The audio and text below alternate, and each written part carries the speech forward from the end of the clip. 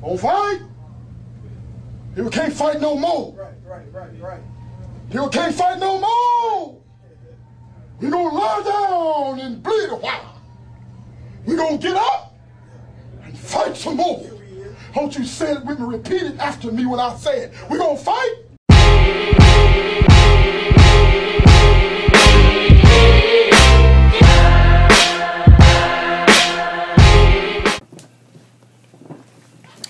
Five. Video blog 5. Let's get started. Video blog 5, man. This is weak. What a weak year. This will probably be my favorite vlog. It's weird because my favorite vlogs, in turn, always become my least popular ones. Like grind that shit. Like I never say that in real life, but everyone says it to me. So it's like, yeah, bro, thanks. It's like how Vanilla Ice feels. Like when he said Ice Ice Baby and everyone says it to him, he's like, yeah, dude, I never say that in real life, but thanks anyways. So this vlog, man, I want to talk about the dichotomy of responsibility. If I feel there was ever going to be like a Brutus Caesar knife in the back or an Achilles heel to my generation, this will be it hands down. And this is responsibility from the viewpoint, not like I'm responsible, I have a job, I have to go to work, wake up at 5 and pick up my kids. Not that kind of responsibility. I'm talking boss, maven, leader responsibilities. I mean, I'm talking elite responsibilities, and a lot of people can't handle this, simply because statistically a lot of people can't. It's just the way it works. There's something in economics that I spent time in my undergrad studying econ, not to make this complex macroeconomic theory, but there's something called Pareto principle and Hoover index. Market shares also talk about this, but it's basically a 20 to 80% rule, 20-80 rule. 20% of the people do 80% of the work. So that means that if you want to be this elite, successful person, you will have to be this elite, responsible person. I mean, when you talk about the best and the brightest, few times do we talk about responsibility and the responsibilities they take. How this vlog kind of got sparked was when I took second place at Universe. I lost to Justin Figuera. He's an Australian. I mean, he looked good. He looked phenomenal. Dude, we were just talking like a few hours ago. Like, stand-up dude, like, great dude. But I personally feel like I beat him that day. You know, I mean, that's how I feel. So when I lost, I was crushed. You know, I felt like I didn't have a man. When I heard my name got second, I was just like, yeah, you know, just like I had nothing. My soul was empty, you know. So I was just on stage, just kind of like at a loss. It was what I felt like. And then this kid comes on stage, and he says, "Oh, Ryan, blah blah blah blah." He's going on about my vlogs, and he shows me his mom and his dad, and they all watch my vlogs. And at the time, like I could give a fuck about what this kid was saying. Like I didn't care. I honestly didn't care. That moment, my brain instantly went to, dude, time out, you spoiled brat. Time out, dude. This kid, shout out to that kid, admires you. What this kid doesn't realize is that he admires a different world of responsibility. He admires my world of responsibility for bodybuilding and my fan page and my vlogs and stuff I do with Salvation. What he doesn't know is that the world I'm living in right now is the world of nothingness. You know, I was just in a world of crushed hurt, man. And so at that moment I realized, like, oh, time to become a boss, man. Like, I would like to run my life like a CEO. Just because 5% of my world is crushed, let's set that aside for a few. I'm not going to let this take over my entire being. Let's address this kid, man. Let me holler at him. Let me put on, even if I got to put on a fake smile for this kid, let me holler at you for a little bit. So I talked to the kid, thank you to him, and I'm glad I met his family and everything. But at that moment I realized really what the dichotomy of responsibility is. It's overlapping. You know, it's not selfish. It's not one-sided. It's not all about you. If you're a truly responsible person, you will have an overwhelmingly overlapping amount of responsibilities that all run concurrently. And I didn't realize this till that day.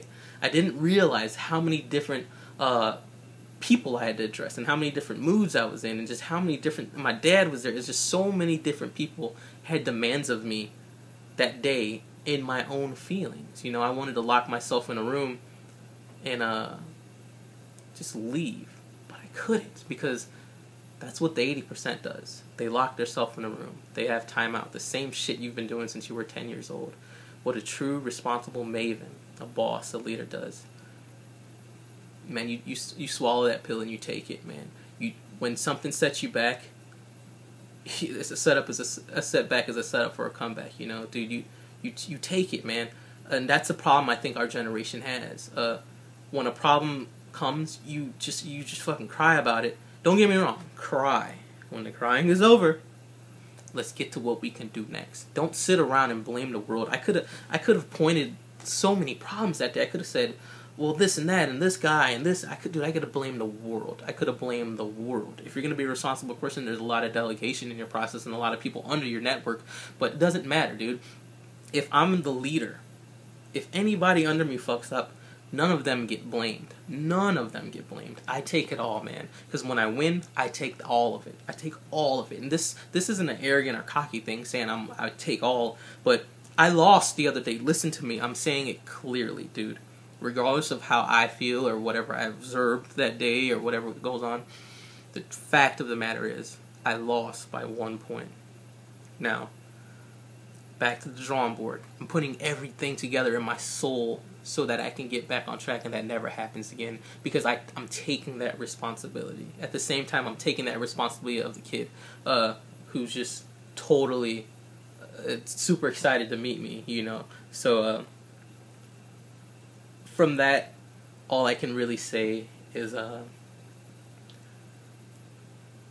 don't be afraid to be responsible because I've noticed that every step of success comes 4 or 5 steps of responsibility behind it. There's far much more responsibility than success.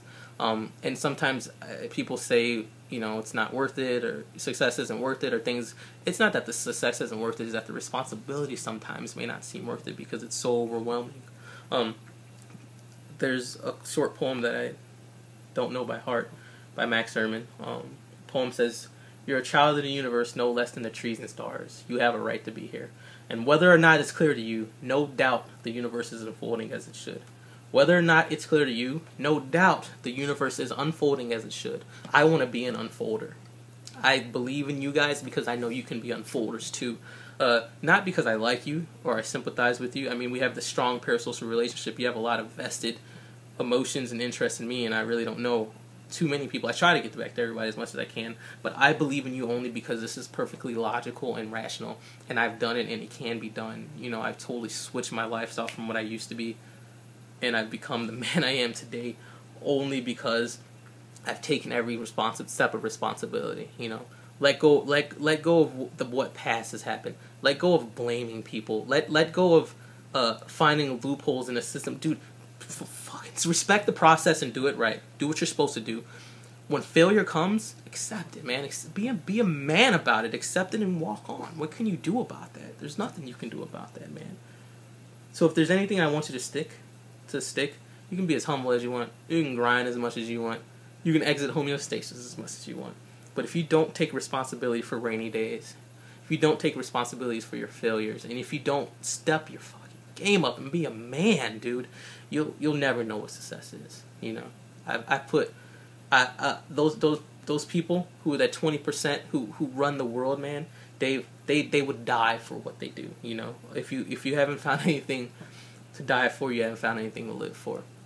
So ask yourself, would I die for this? Like, would I go there? I gotta say, yeah. Like, I'd go. I do it. I do this. And you got me fired up. But yeah, man, don't be afraid to get in there. Swim with the sharks at any step of the way. Just kind of as a closing statement, I want to say to the young guys, take everything you do serious and take all your responsibilities serious. I remember my first show, everyone around me was like, oh, it's my first show and blah, blah, blah. And they kept saying that. It's my first show. I'm only 19. I'm only 20. I never partook in that shit. Ever. Ever, ever, ever. I took it serious. I took it serious as I do now. My second show, I just took it as serious as I do now. My third show, I went pro at my third show. My fourth show, I got another pro card. My fifth show was a pro show. My sixth show was just this show. 6 shows in. I've only gotten this responsible this quickly in this short amount of time is because I'm just extremely responsible. Extremely. I will take, if my year needs to be 90% work and stress, and I can only have 10% fun, even that's a little push. Even that's kind of pushing it. I'll take it. But if you're not willing to take that amount of responsibility and that amount of stress, I'm not lying to you, dude. It's mostly bad times. It's mostly rough. You have to be willing to accept that responsibility like a man. Man, swallow that pill. And in the words of my mentor, Lane Norton, march forward. So, Pro International, half a week out. Peace.